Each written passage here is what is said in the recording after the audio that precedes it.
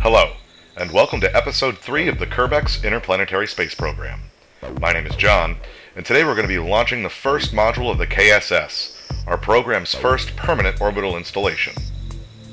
Unlike previous craft featured in the program, this module launches like a traditional rocket. Also unlike previous craft in the program, it's incredibly expensive, over 10 times the cost of the shuttle Tiderium, which we recently sent to Duna. Even though the ship's destination is only an orbit around Kerbin, the immense amount of fuel and thrust required drives the expense up considerably.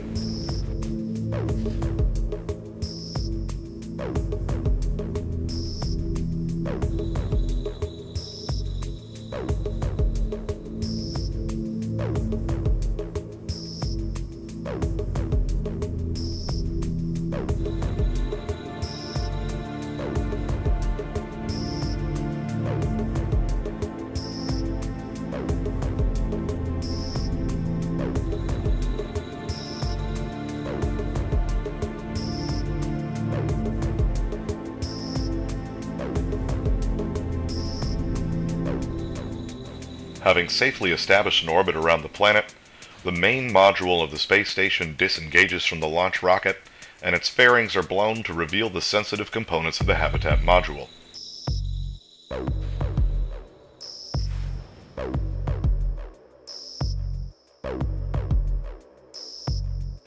With the hub module successfully disengaged, it's time to reveal the utilities arm contained within the structure of the launch rocket.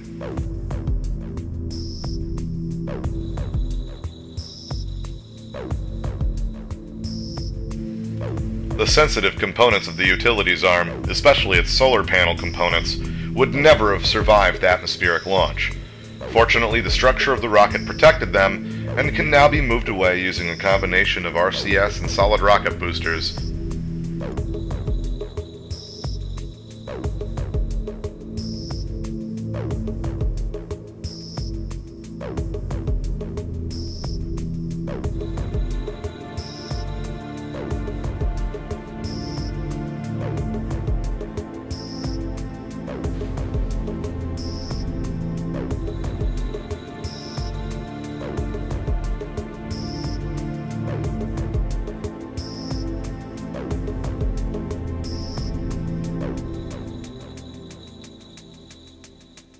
Now free of its housing, the utilities arm uses a combination of RCS thruster blocks and its own probe cores to assemble itself to the main hub module remotely without requiring extravehicular activity from the station's crew.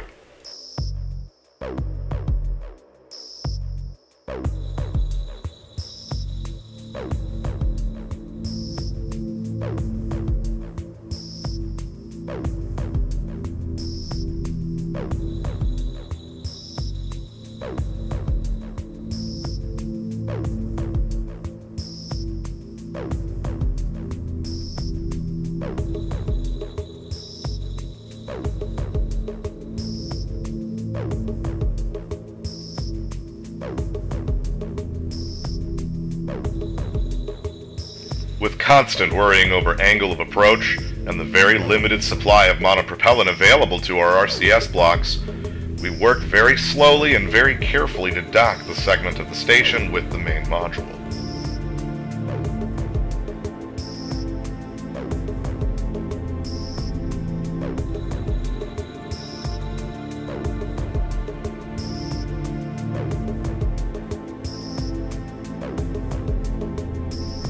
With the utilities arm secure to the primary module, it's now time to deploy its solar panel arrays.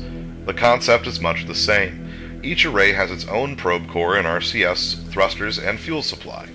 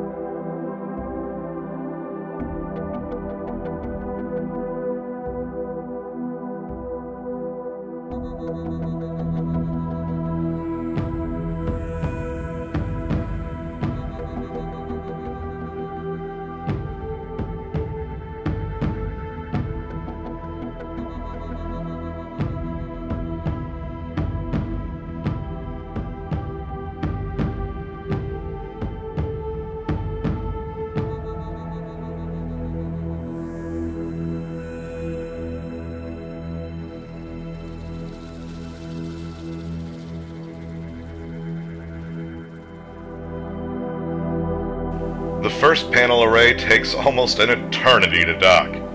Fortunately, after the experience, we're much more sure of ourselves and make a much quicker docking maneuver with the second array.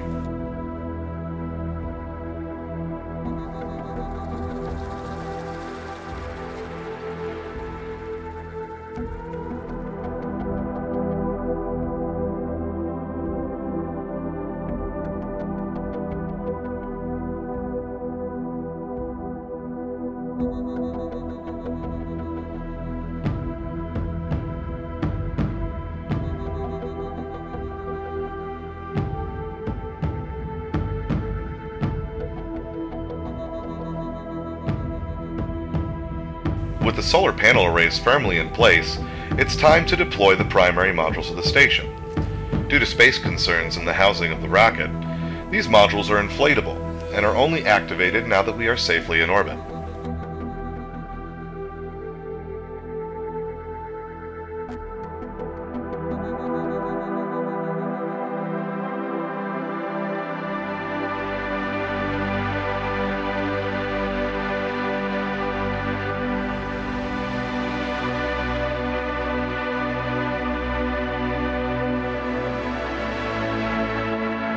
Our inspection begins in the Habitat and Agricultural module, which generates both food and oxygen, as well as housing the maximum crew complement for the station, which is currently 10.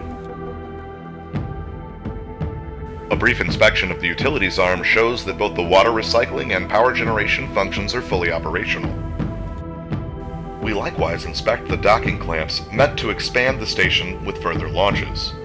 While this initial module does little more than float in space, it's still a significant advancement for the program. Additional modules for the station will require substantial additional research and funds, and to this end, we will be sending a manned mission to Eve as our next goal and the feature of the next episode of the Kerb-X Interplanetary Space Program. My name is John, thank you for watching.